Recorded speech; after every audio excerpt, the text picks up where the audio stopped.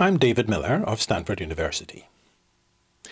Silicon photonics lets us make complex optical circuits, including quite sophisticated meshes of interferometers, for example. There are many interesting things we could do with such meshes. In fact, they offer a kind of universal linear optics well beyond conventional optical systems. Now, to use these meshes, we need to control them. But with large numbers of interferometers, calibration, configuration, and stabilization is hard. No one wants to line up 100 interconnected interferometers. But that is where self-configuring photonics comes in. Specific architectures can correct, stabilize, and configure themselves using simple, progressive algorithms with local single-parameter feedback loops, and they can adapt to the problem in real time. Meshes like these have various applications. They give optical systems that are universal in a way that is quite beyond previous optics. They open new opportunities in sensing, in communications, and in information processing. For example, neural networks, solving equations, and this is true for both classical and quantum systems. To understand how these self-configuring architectures work, we can start by looking at the simplest of them, which is a self-aligning beam coupler. This is going to take a set of mutually coherent inputs in different waveguides and automatically combine them into one output. To start, we should remind ourselves how we null out a port in an interferometer. Consider a waveguide Mach-Zehnder interferometer, formed from two 50-50 beam splitters, that is, equal beam splitters, and at least two phase shifters, one phi to control the relative phase of the two inputs, and a second theta to control the relative phase on the interferometer arms. Suppose we shine mutually coherent light into both interferometer inputs, with possibly different amplitudes and phases. We can adjust phi to minimize the power at, say, the bottom output. The fields from the two inputs are now in antiphase, they're in opposite phase at the bottom output. Adjusting theta sets the split ratio of the Mach-Zehnder, that is, how the power from one input would be split between the outputs. Interestingly, for 50-50 beam splitters, adjusting theta does not change the relative phase with which the two inputs mix at an output. That is controlled only by phi. So, since we have already minimized the bottom output power by adjusting phi, if we now adjust theta, we will be able to minimize that power to 0, because the contributions from the two inputs are already in antiphase at the bottom output, and it's always possible, therefore, to find some ratio of these two contributions that is exactly equal and opposite. So, in a Mach-Zehnder with 50-50 beam splitters, for any relative input amplitudes and phases, we can null out the power at the bottom output by two successive single-parameter power minimizations, first using phi and second using theta. In fact, in making meshes of Mach-Zehenders, we can use Mach-Zehnder blocks with phase shifters in any two of these four locations, as long as at least one phase shifter is on an interferometer arm. It is incidentally possible to do this using both phase shifters being on interferometer arms. The algorithm is slightly different then, but this still works. Now we can take the next step, which is to combine multiple interferometers, for example, in a chain or diagonal line. We will progressively null them, one after the other, until we are left with all the power in only one output.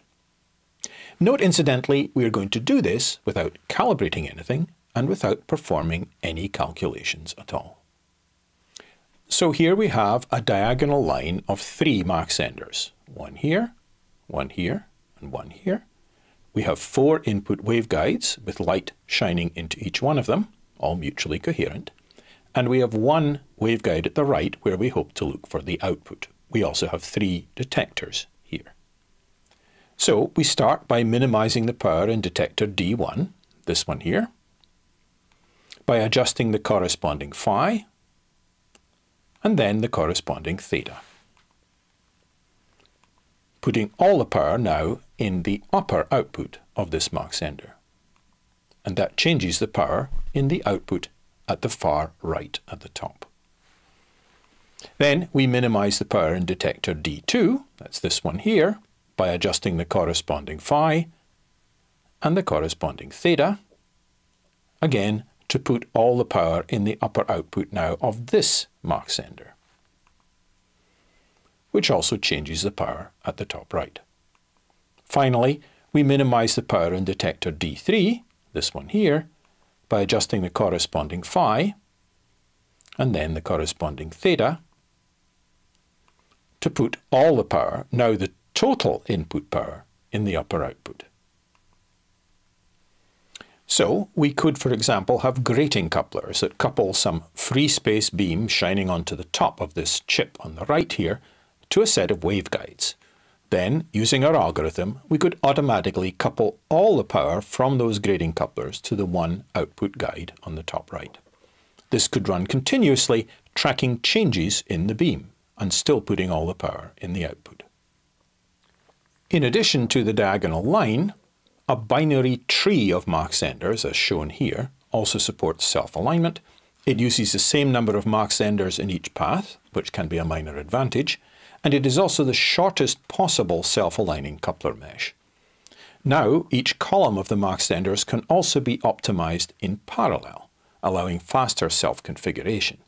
So both of the Mach-Zehnders in this column 1 could undergo optimization or minimization at the same time, and then we could proceed to the next column. And this continues to work as we make more complex sets of binary tree meshes.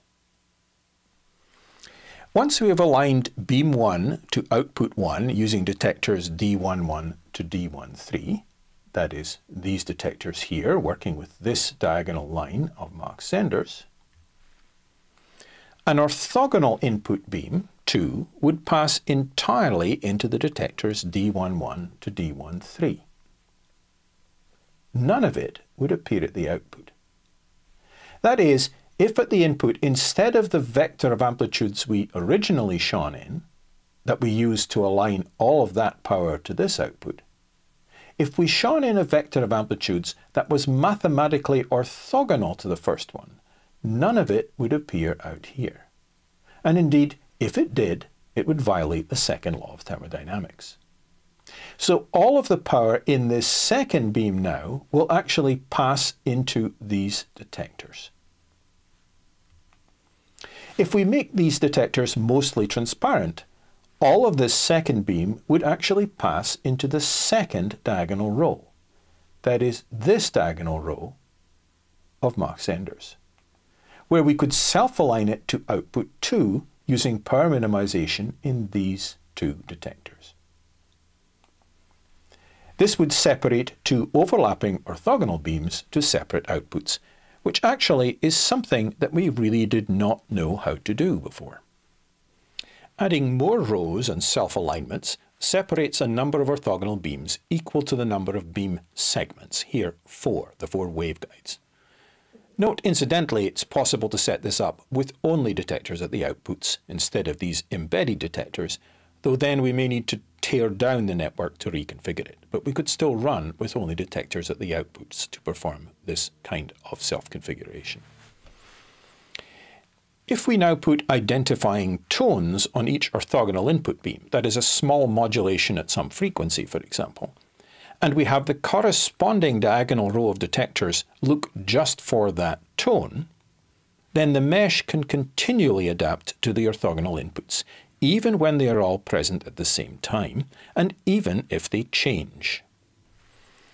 And this is exactly what my colleagues at the Politecnico di Milano did. They took 4 separate fiber inputs and combined them in a multimode mixer, so that when they came out, they were completely mixed up. But they had put identifying tones on each of these input fibers, and by using those tones to pull out specific inputs when configuring using these detectors, they were able to separate out all of the beams again. even though they were completely mixed here. And incidentally, if they changed the multimode mixing here by heating up this multimode mixer, the system would reconfigure automatically to separate the beams out again. An interesting question is how fast these meshes can self-configure. My colleagues Karthik Chudagunta, Ian Roberts and Joe Kahn looked at this, and they performed an analysis of just how fast these meshes could converge based on detecting these kinds of signals. So this analysis, which compares several minor variants of the detection approach, shows that even with only tens of microwatts of input powers, entire networks, for example, the 4x4 networks I've used as an example before, can self-configure in microseconds or less. So this is fast enough for correcting mode mixing in kilometre-length multimode fibre optics, it's fast enough for correcting free space turbulence, and it's fast enough for rapid configuration for many mathematical problems. So we are starting to see that these kinds of meshes can do things we could not do before in optics, including adapting in real time in important problems. This is really a new opportunity, and we're only just now starting to exploit it. Let's see what other kinds of things we can do. We can use a self-aligned coupler to track sources or beams. So for example, if we have a source here shining light into these grating couplers, the mesh can align itself to do its best to put all of that power out of this output here. If we were to shine light backwards in here, it would focus back down onto the inward source as much as possible. Note, this works for both direction and focus. We're not merely steering the beam here, we're also handling the focus back onto the inward source, and we're correctly collecting the light, including the phase curvature, into this mesh. This can also perform real-time phase conjugation, such as correcting aberration or undoing scattering. If we introduce an aberrating plate into the path, this system will automatically phase conjugate out the aberrations of that plate in both directions.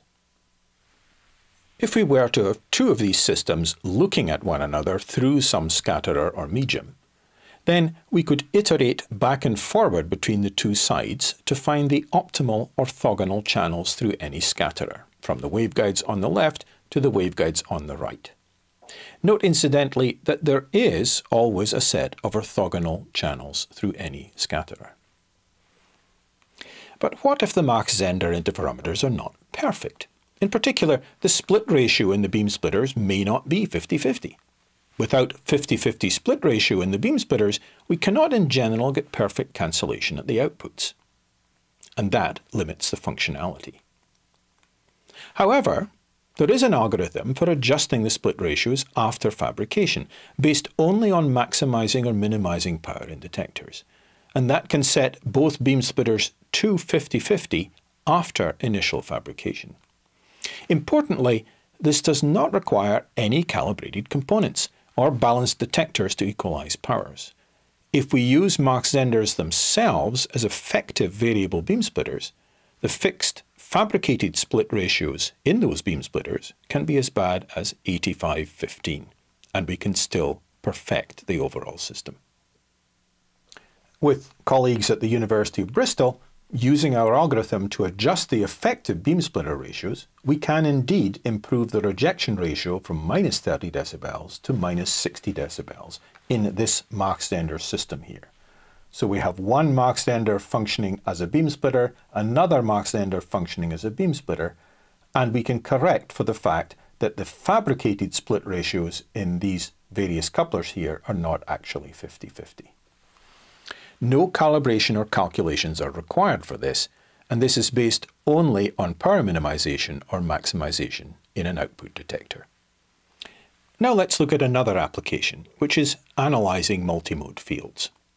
Suppose we have a field with amplitudes in various different modes. How do we analyze that automatically? There are various ways to separate modes, which could give us the relative magnitudes in the modes, but how would we get the relative phases? We could interfere with a coherent reference beam and perform some additional calculations, but we may not have such a beam. For example, if we're looking at a remote source, or one that is of broadband or of limited coherence. Here we show how we can do this without a coherent reference beam. And to do this, we repurpose our self-aligning beam coupler, which can perform all of the relevant interferences between all of the parts of the beam. If we shine in the beam into this example optical input set of grating couplers here, for example, and have this mesh network self-aligned so all the power appears at the output, then from the settings of the phase shifters in the mesh, we can simply deduce all of the relative amplitudes and phases of the inputs. Also, we can run this backwards to generate an arbitrary multimode field. In this case, we would shine light backwards into the output waveguide, and we would be able to controllably generate any desired multimode field backwards on the left. So far, we've talked about some specific potential applications, but another important point about these meshes is they can be quite universal as well as self-configuring. Universal architectures, for example, based on concepts like singular value decomposition, allow any matrix multiplication. So for arbitrary linear optics, for neural networks, and neural networks have used these architectures, and for classical or quantum processing. And as I said, these networks can also be self-configured while still being universal. And hence, they offer universal field-programmable linear arrays. In this architecture, the self-aligning input coupler mesh on the left, so this one, can couple any 4 orthogonal inputs to these single waveguides in the middle. So one orthogonal input goes here, a second here, a third here, and a fourth here, and so on. Light in those single waveguides can be converted into another set of 4 orthogonal outputs on the right, any set we like of orthogonal outputs here, using this mesh on the right. The amplitude and phase of this conversion can be controlled by the line of modulators in the middle. This kind of universal mode conversion with such modulation corresponds to being able to implement an arbitrary and non-unitary matrix from the inputs to the outputs, at least if we do not require gain. If we do require gain, we can add gain in the middle here. So this mesh is fully universal for performing any linear transformation from the inputs on the left to the outputs on the right. The mathematical reason why this works is because we can always perform the singular value decomposition of a matrix. That is, we can always write a matrix in the form of a product of 3 matrices, a unitary one, a diagonal one, and another unitary one. The optical units in this mesh implement the singular value decomposition. Here is the matrix U dagger, a unitary matrix. Here is the diagonal matrix, and here is the second unitary matrix, V. This, incidentally, is the first proof that any linear optical component is possible. And incidentally also that any linear optical system can be factored into a set of 2-beam interferences, which is something that may not have been obvious to you. This can be used in thought experiments for fundamental proofs as well. We can also flip this logic around. We can always perform the singular value decomposition of any linear optical component or system. So any linear optical system can be described as a mode converter. And these sets of modes that we come up with turn out to have basic physical significance. So, in conclusion, I hope I've shown you that self-configuring photonics enables complex circuits for new optics. The algorithms to calibrate and use these circuits are simple and fast, and we are just beginning to understand the many uses of these ideas. I'm very pleased to acknowledge my funding from the Air Force Office of Scientific Research, and if you would like a copy of the view graphs in this talk, please just send me an email. I'll finish by putting up some of the references in this work. Thank you.